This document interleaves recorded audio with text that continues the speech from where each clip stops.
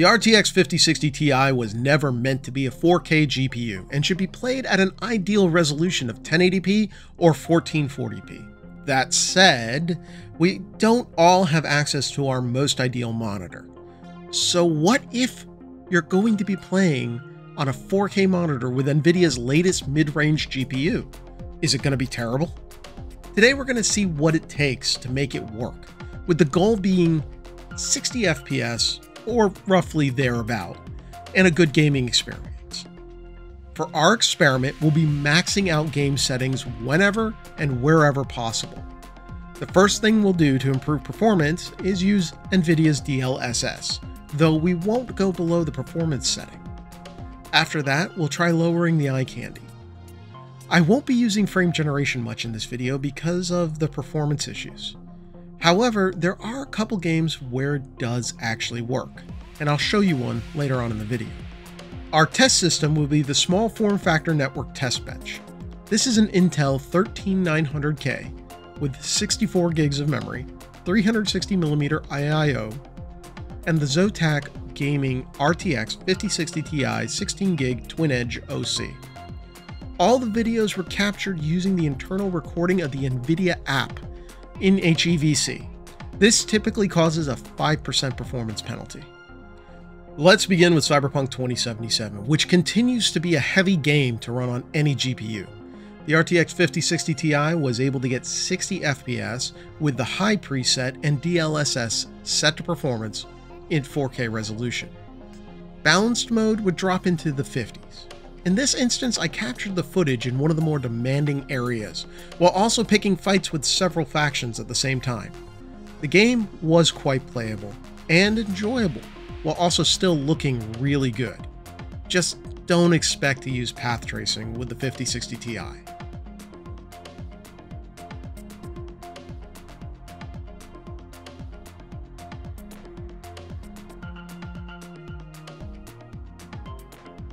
Next up is Doom Eternal.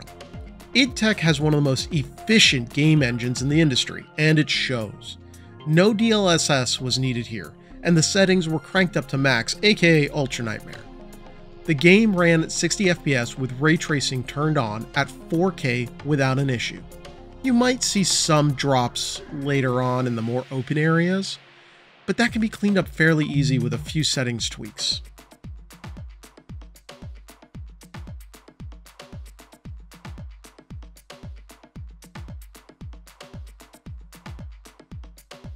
Moving on to an oldie but a goodie, Battlefield 1. Battlefield 1 is almost a decade old, but still looks fantastic and plays better than many modern games. The 5060 Ti was easily capable of 4K ultra settings at 60 FPS, or better. Okay, now it's time to ask the question, can the 5060 Ti run Crysis? Well, Crysis Remastered. At 4K in DLSS performance mode, the 5060 Ti was capable of running Crysis with max settings except for RT. RT had to be dropped to high. The frame rate did have occasional drops below 60 FPS, but overall it was a good experience. Setting DLSS to balanced mode puts the FPS in the low 50 range.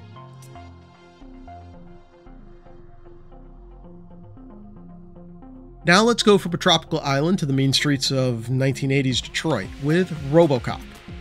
RoboCop is an Unreal Engine 5 game that ran very well on the 5060 Ti at 4K. DLSS was set to quality and lumen reflections were turned on. This yielded roughly 60 FPS plus or minus a few frames. Turning off DLSS entirely and using DLAA dropped it into the 40 to 50 FPS range. This is still well above the 30 FPS quality mode on PS5.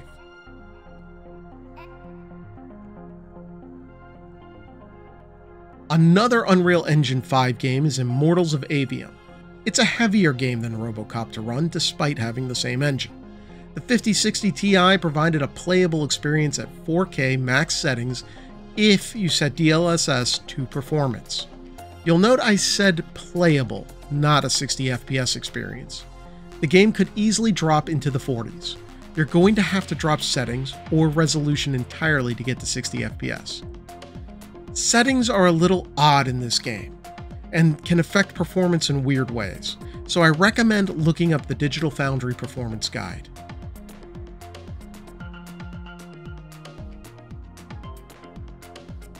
Satisfactory has finally come out of beta and has presented a solid challenge to the 5060 Ti at 4K. Frame rates at ultra settings were dropped into the 40s. Setting DLSS to balanced mode gave a mostly 60 FPS experience, with a few drops in the 50s when you're out looking at the big vistas.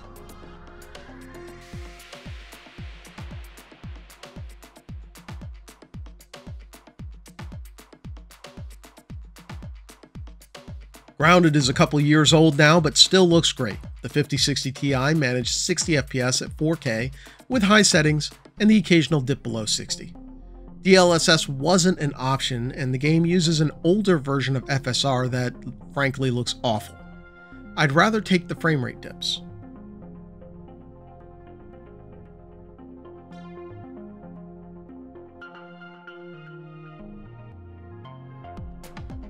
In the same genre as Grounded is Valheim, with its gorgeous retro voxel style graphics. Unfortunately, no matter what combination of settings I chose, it would drop below 60 FPS at 4K. That said, even at the highest settings, it was running in the 50 FPS range. Definitely something you'll want to have a VRR monitor for, aka turn on G-Sync and it'll play quite nicely at 4K.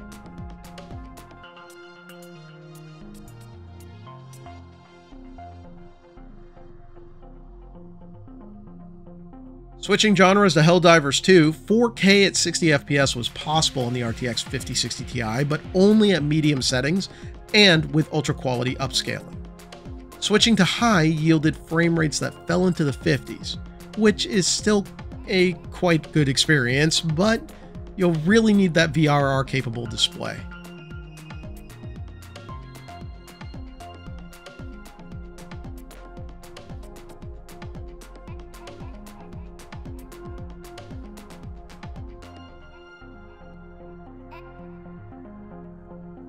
Continuing with the sci-fi theme, Guardians of the Galaxy runs at 60 FPS at 4K max settings with ray tracing turned on, but DLSS has to be set to balanced mode. Frame rates did drop into the 50s with these settings though, and switching to DLSS performance mode removed most of those dips.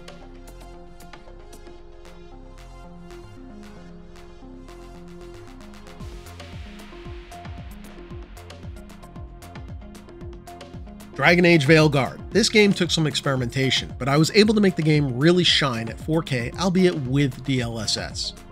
First, I forced the new Transformer model for DLSS in the NVIDIA app. This gave performance mode a good visual improvement. Next, I used DLSS performance mode, obviously, with ultra settings except for the textures, which were set to the highest settings. Finally, and this is very, very rare for me, I turned on frame gen. I usually don't touch frame gen as I find it causes visual issues that I easily see and laggy movement. This wasn't a problem in Dragon Age Veilguard.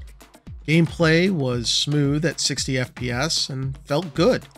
However, you will need a VRR display that supports high refresh rates, as I could not lock the game to 60 FPS.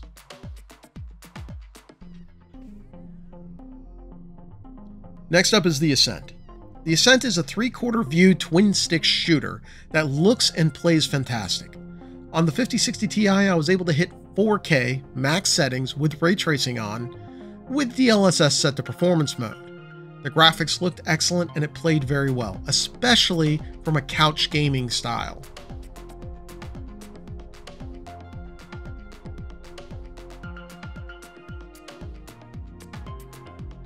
Indiana Jones and the Great Circle is our next contestant, and this game took a lot of tuning.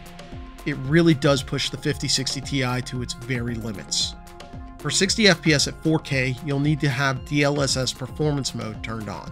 You can use ultra settings, but no path tracing. This gave a mostly 60 FPS experience, and looked very good.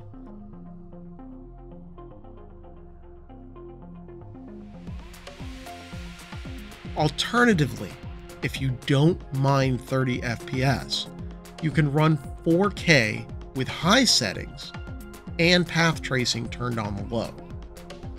Of course, DLSS will still have to be in performance mode.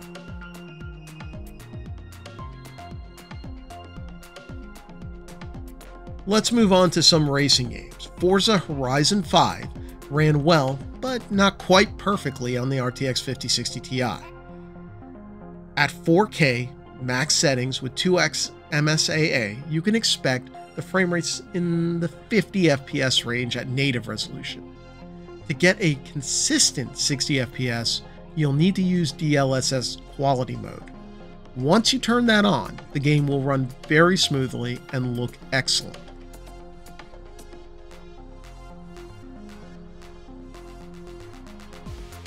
Next up is Dirt 5, which still looks great even for being a few years old. The 5060 Ti was able to run 4K Ultra with ray tracing in the 50 FPS range natively. Without ray tracing, it runs closer to 60 FPS. Unfortunately, to get a consistent 60 FPS, I had to drop the settings to high. While the game doesn't support DLSS, you can drop the internal render resolution to 1800p and it will still look very, very good, and likely give you over 60 FPS even at max settings.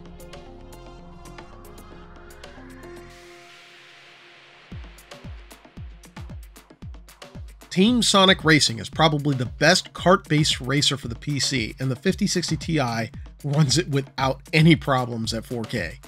At max settings, you can easily achieve a high refresh rate experience, hitting as high as 200 FPS at times. A locked 60, 120 FPS, 144, or even 160 is no problem for the 5060 Ti. And finally, we have Pacer. Fans of the Wipeout style racer will be happy to hear that they can use the 5060 Ti to easily play at 4K, max settings, at roughly around 100 FPS.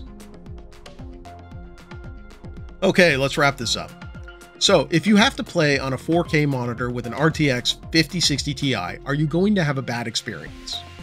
Based on the games we just looked at, I'm going to say no, you're not. Older games and games with simpler art styles run very well at 4K on the 5060 Ti. Newer games, well, you might have to drop a few settings or use upscaling. Personally, I can easily spot pop-in from lower settings, and I prefer upscaling to solve the issue. Upscaling technology has come a long way in allowing cards like the 5060 Ti to give a good experience even at Ultra HD resolutions. Will it be as good as an RTX 4090? Absolutely not. No way. But it's not bad either. In fact, especially from a living room viewing distance, it works quite well. There's also frame gen if you can personally tolerate it. I only used it in one game, but the technology is making steady progress and a lot of gamers don't even notice it when it's turned on. Ultimately though, that is up to you. Well, this wraps up this video. If you enjoyed it, please toss us a like and we would be thankful if you subscribed. You are always welcome to come visit us on smallformfactor.net and join our community of SFF PC enthusiasts, even if you don't have a small form factor PC. Thank you, and we'll see you on the next one.